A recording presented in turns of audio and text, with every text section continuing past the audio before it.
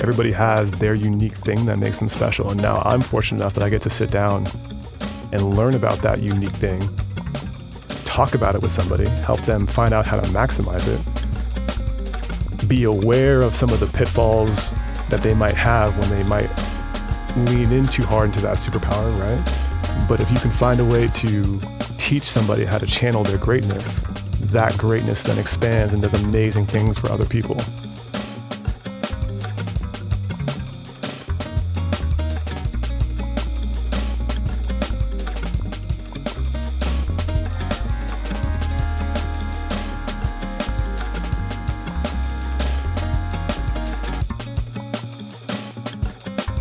I am Scot Thompson. I live outside of Portland in Beaverton. I call it Beavertron for my old school Transformer friends.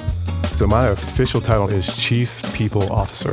I look after the people and making sure that every single person in our agency has what they need to show up and be their best. And if they don't have that, finding out how I can help or what resources I need to bring in so that they can show up as their best.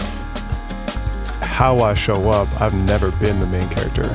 In my family life, my wife is the main character because she is the center of the attention, center of my world. It's definitely my wife, my two boys, that gives me the strength to kind of get back and get right again. So when I was young, I was very competitive and I was faster than anybody else in the field. And I had this drive just to always score and be the best player on the field.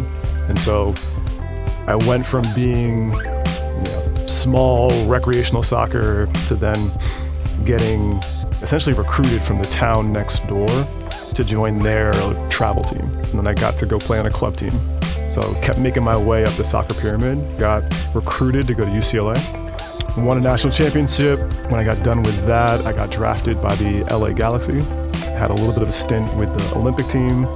When I came back, I got hurt again. And at that point, I was loaned to the Portland Timbers. That was my kind of first introduction to Portland and Oregon. And then I never left. My time when I got done playing was probably one of the most difficult moments of my life. No one teaches you how to be done playing something that you've done for 20 plus years. And I got pretty lost. And I was fortunate enough to have my wife and family around me to help guide me through that moment.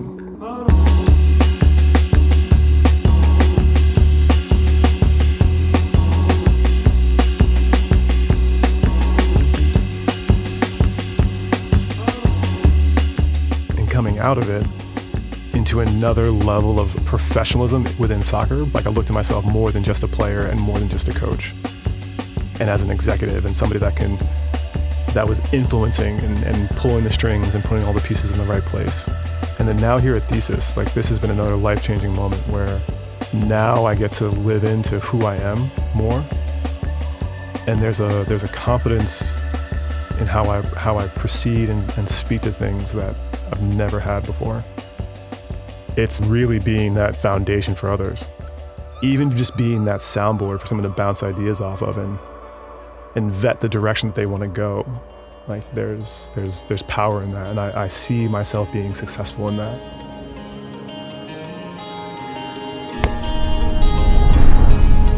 For me, it's all come full circle. It went from playing to coaching to being in a front office. There was always that underlying element of understanding people and what drives people. Now I get to do it 24/7. I may not be the most positive or the most rah-rah, but I can control how hard I work and how I make other people feel or how I support other people.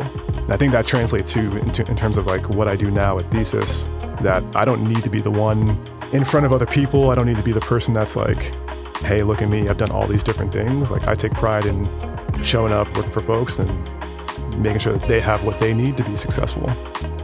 That's success. And if I can set up my kids for their next generation and give them a little bit better step up, then I'm still winning.